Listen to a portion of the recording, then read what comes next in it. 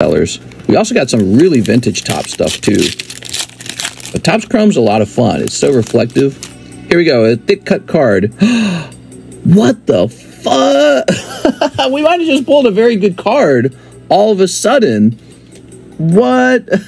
I told you guys the Mothman's actually a chase card, and he just pulled a 3 out of 5. So I don't know if the 1 out of 1's already been pulled. It might have, but that's 3 out of 5. There's only 5 of these.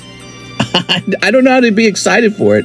Whoa. That's the hit. I think it is. I think it's actually the hit. I don't think he's wrong. Wow, we got to grade it. Wow, WTF, that's massive. That's funny as hell, dude.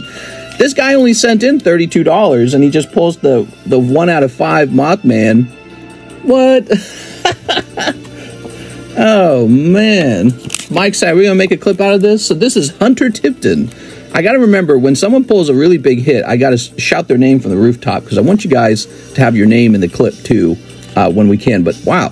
I just was not expecting that. Somebody help us out. Somebody find a price for this, because I got to know. It's got to be worth like $100 though, right?